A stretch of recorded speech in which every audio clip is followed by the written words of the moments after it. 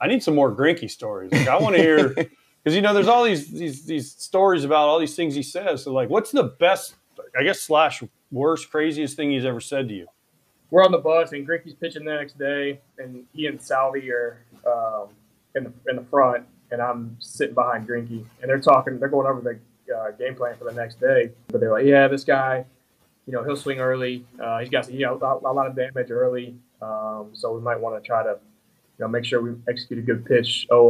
He turned around to me and goes, "You like to swing first pitch a lot, right?" And I was like, I'm not for taking a strike, so yeah, if it's a good pitch, I like to swing." And he goes, "Yeah, I think I remember that when I was with Houston. They told me that." And then I told them, I said, "I'll just throw a fastball away. What's the worst you could do? Flip it to right?" I was like, I guess. And he meant nothing by it. He was just like, "Yeah, I'll just throw you a fastball away, and worst case scenario, you hit a little soft line drive to right."